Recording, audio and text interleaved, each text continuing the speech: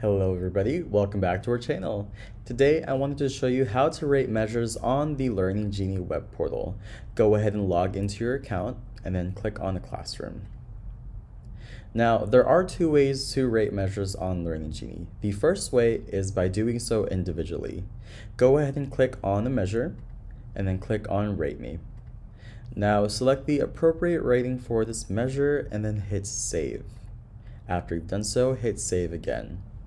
If you only have one observation for that particular measure, you will be prompted with this message. If it's okay, then just go ahead and continue your rating. The other way to rate measures is by clicking on the Rate All button. Now, all of the measures will appear on this page. However, if they are grayed out, that means that the measures have not been observed yet, so you can't rate them. Now, for the ones that have been observed, they will be outlined in blue, and feel free to just choose the appropriate rating per measure. And after you've done so, you don't have to hit save or anything because they will be saved automatically. All right, thank you.